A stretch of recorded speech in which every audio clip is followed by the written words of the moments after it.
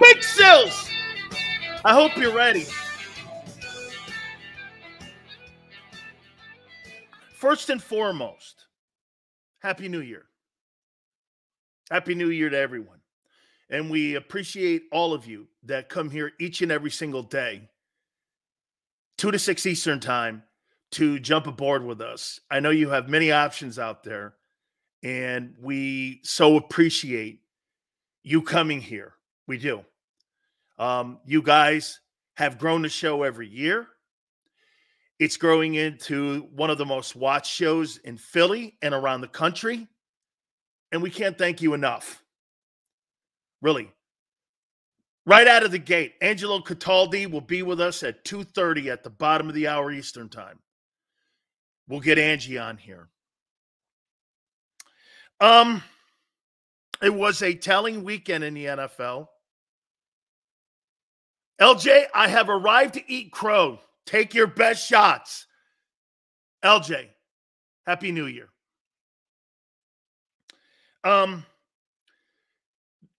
That game on Sunday for the Philadelphia Eagles is a microcosm of the entire season. And here's why. The score of that game was not indicative of the ass pounding that you took in that game on Sunday.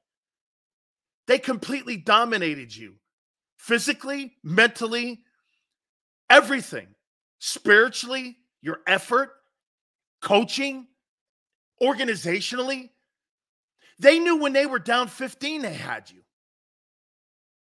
There was nothing you could do in that game that was going to slow that momentum down. Hey, by the way, did the Cardinals punt? Did they punt in that game? I don't remember the Cardinals punting. Did they punt? I mean, did I appreciate it? Thank you so much. A 3-win football team didn't punt in a team that is in a stretch run to try to get home field advantage. You got your asses kicked. Breaking it down, that's going to be the most embarrassing part of this. And here's why it's a microcosm of your season. That scoreboard didn't really show how bad you got killed. And your record is really not who you are. It's totally a microcosm of everything that's happened this year. You're not that good. Hey, by the way, if I'm the Arizona Cardinals, I come out of that going, Jonathan Gannon coached the doorknobs off of Nick Sirianni. He's beaten Dallas this year, hung with San Francisco, and beat the Eagles. His 3 teams that he's going to have to contend with in the future, with all those draft picks, I got my coach. All that shit we were talking about getting off the bus and on the bus, I do believe he's turning that thing. Kyler Murray was sensational. He was sensational. The Eagles had no answers for him. He did whatever he wanted to at will. He had garbage pail guys. Their top receiver wasn't active. James Conner, okay, back, annihilated you. Hey, and this just in, Jordan Davis, where the fuck are you? You're in your second year, son. No excuses. You can't play good for 7 games and take the other 10 off. Where are you? Where are you? By the way, the Cardinals are terrible. They're a terrible team. I got you, Mr. Snuffy. Even with that shitty defense, you still line up across the board better than them. Hey, if I hear another host in radio, TV, anywhere say the coaches didn't have them ready to play, You motherfuckers, you get paychecks. This is not college football. This is not college football. You get paid millions of dollars. Millions. Millions. Coaching? How about self-accountability? How about self-respect? The coaches. I mean, stop with the firing of Sirianni because it wouldn't matter. They put another puppet in there. This doesn't go to Howie Roseman. This goes to the owner of the Philadelphia Eagles. He has no fail-safes for accountability in his organization. None. Howie's not accountable to anybody but Laurie. And he thinks he's a football guy, which is scary. This goes to the owner.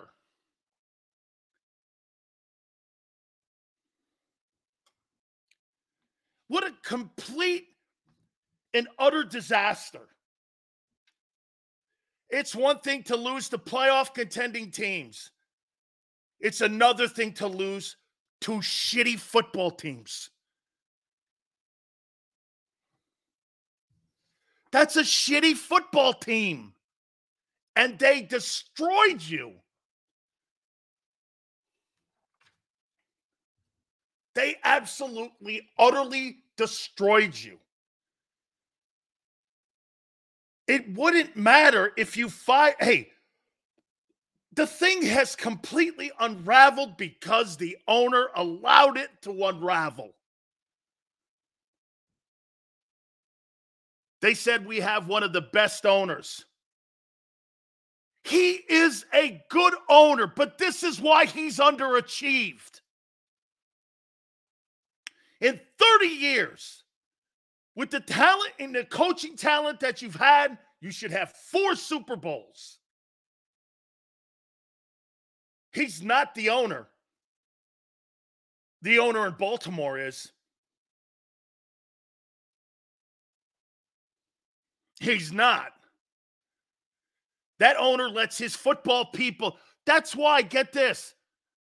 You want to know why Baltimore is the best run franchise in the last 30 years outside of what New England did?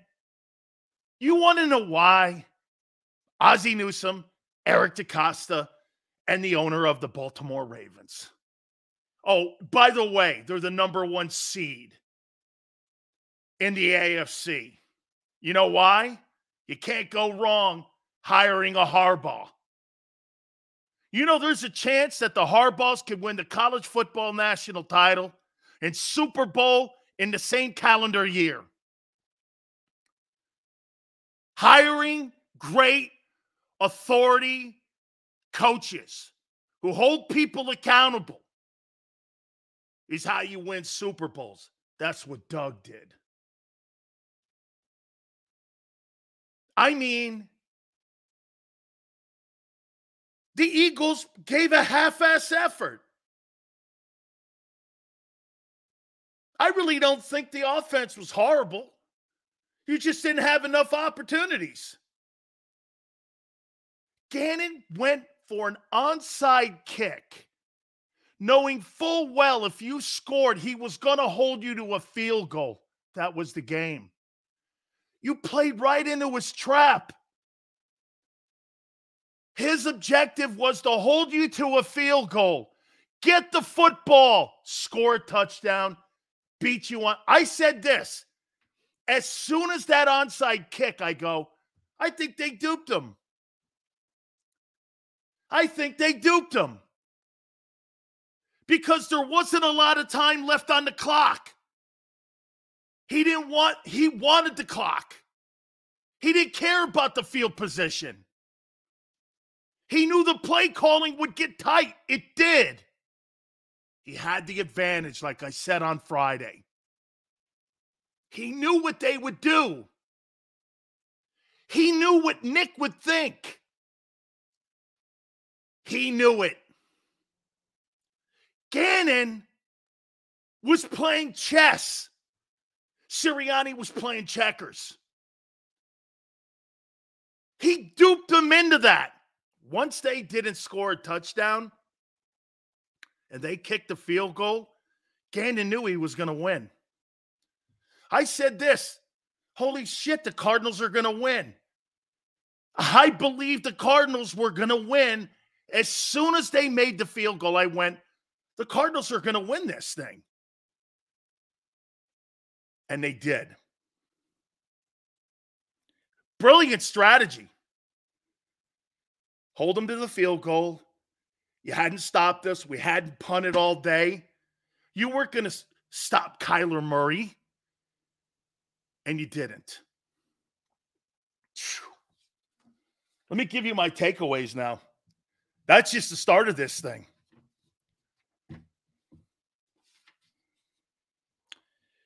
How far is like Harrisburg to Philly? It's like an hour and a half, right? That's where 3 Mile Island is. Guys like Tone are too young for that. But remember, guys, 3 Mile Island? It's like in Harrisburg, right? That's when they had those nuclear reactors have a situation, 3 Mile Island. You know, right? Atomic waste. Yeah, right? That's what you have here. You have a 3 Mile Island nuclear meltdown here. I see the core.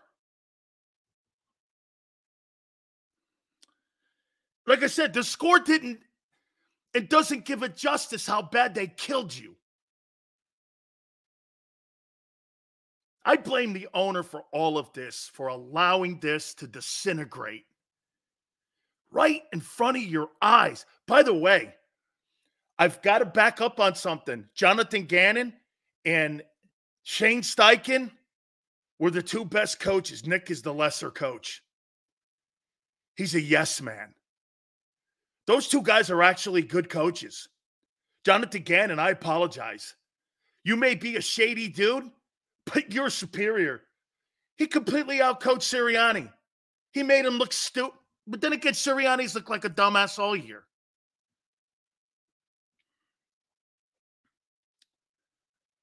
I mean, the defensive personnel, we've gone over this. I don't care if Jim Johnson's your coordinator. You're not fixing this. By the way, stop with the firing of the coaches. It won't matter because why? What's the number one thing I tell you that organization wants? Control. They don't want Lombardi trophies. They'd rather have the control. That's what happens. If you're going to have control of something, let your coach have it, not your GM. How many places does that dynamic work where the GM is in complete control of an organization and they win Super Bowls? Can you name me one place? Where? Name me one place that you win from the front office. Where? You win from the sidelines.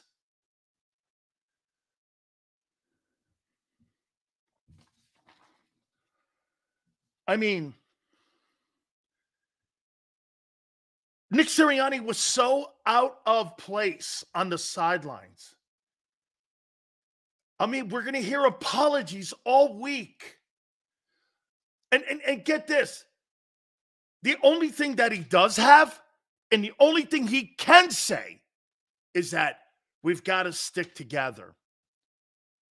How do you stick together when 2 weeks ago you were absolutely lying to your team and everybody in your locker room about Sean Desai? And by the way, I'm wrong about AJ. He's not T.O. Brown. He doesn't want to talk shit on the organization. I believe that. He goes, it's not you guys.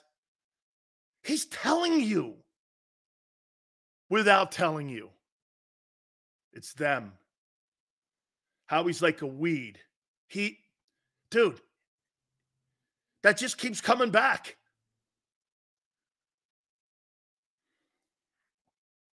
Kyler Murray was absolutely sensational. Completely outplayed Jalen Hurts, who didn't play bad. Look at what that defense did and made Kyler Murray look like a $46.1 million a year quarterback. He looked every bit of it. Shit, if I'm the Cardinals, I'm not moving off that. I don't think so.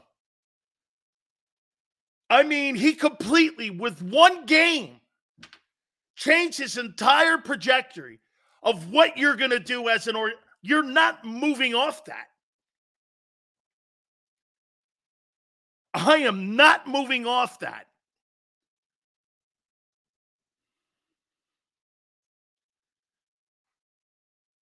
Matt Patricia doesn't know his personnel. He doesn't know the personnel. I mean, the positions, why are you playing man? You don't have man corners. Holy shit, that thing was, honestly, it was so, it didn't make sense. Nothing they did on defense made sense. It just didn't make sense. Reddick dropping in coverage. The whole thing was chaos. Has Sirianni lost the locker room? He never had it. What do you mean is Sirianni lost the locker room? They like Nick Sirianni because Nick Sirianni is like one of them. I don't want my head coach to be player friendly. I want my head coach to be Mike Tomlin. You think Mike Tomlin is player friendly? Or you don't think he gives a shit about winning? A player's coach? You think Mike Tomlin's a player's coach? I don't. I think Mike Tomlin is a winning coach. Player coach? That's like saying, Code, he's my buddy. So you got a buddy OC and you got a buddy head coach. How's that working? That's a great point, Richie. What do you think the Eagle coaches would do with Mason Rudolph as their starting quarterback? You think they'd be 2-0? You've lost 4 of 5. Hey, by the way, all you gauntlet guys, the gauntlet broke you. Think about that. We're the gauntlet. It broke you. Spiritually, physically, mentally. The gauntlet broke you. You're broken. Your will's broken. You can't fix that. Your will is broken. When you lose to a 3-win team,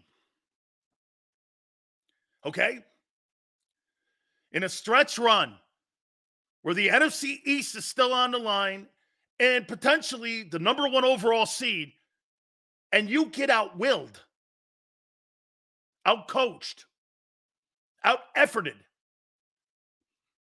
what else is there to say? You quit. This is not fixable. It's one thing to get beat by the Cowboys or the Niners. It's another thing to lose to the Jets and the Cardinals.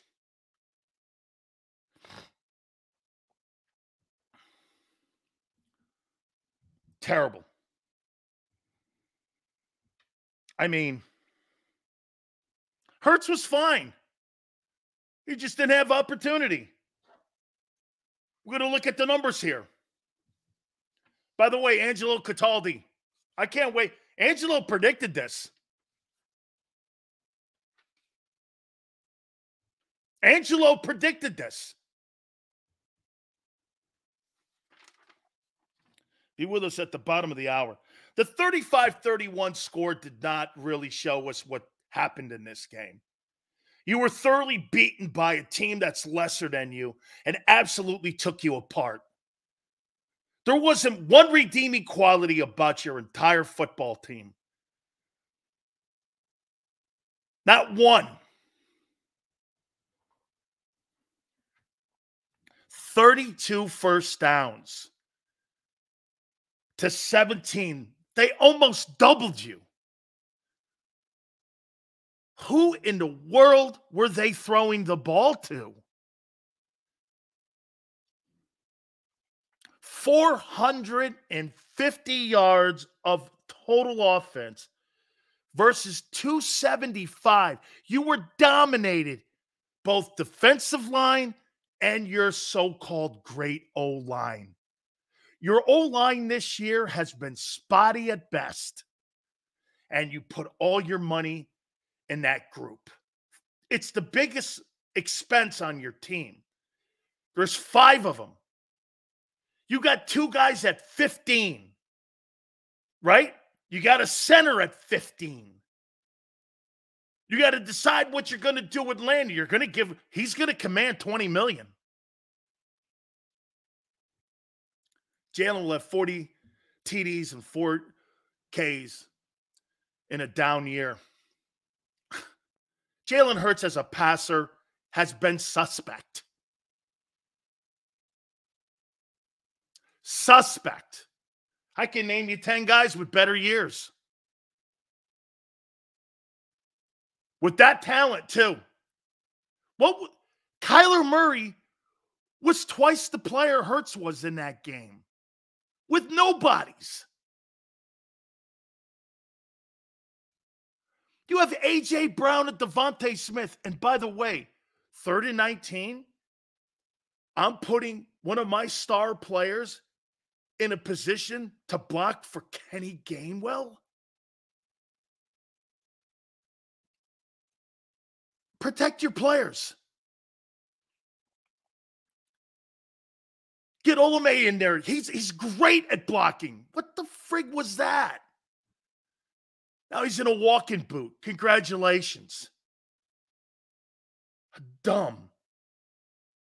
Rushing yards, 221 yards versus that defensive line, who's been awful. 91 rushing. On 23 attempts, they had 40. They ran the ball at 5.5 a clip. Get this, every 2 carries, they got a first down against you. They were constantly in 3rd and short. Shit, they were barely in 3rd down.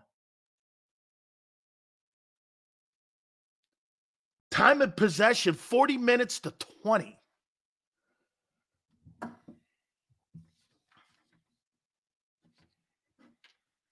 Murray, 25 of 31, 232. 3 touchdowns, 116, and 8 the living shit out of your defense. This thing has been a colossal, like I said, Harrisburg, years ago, 3 Mile Island had that meltdown, right? This is an institutional meltdown. This starts at the very top. This has nothing to do with that choir boy or that cheerleader on the sideline. This has everything to do with the owner, because you know why? He does not hold anybody accountable but the guy who owns his checkbook. That you could have Jim Johnson in there and it wouldn't matter. No, he couldn't, because Jim would never take the job. The shittiest team in the league beat you and beat you up. Let me say something to you here, man. Angelo Cataldi, he thought they would lose. They may lose this Giants game now because you have no will, you have no heart. You were in a stretch run and you got blasted by a team that stinks.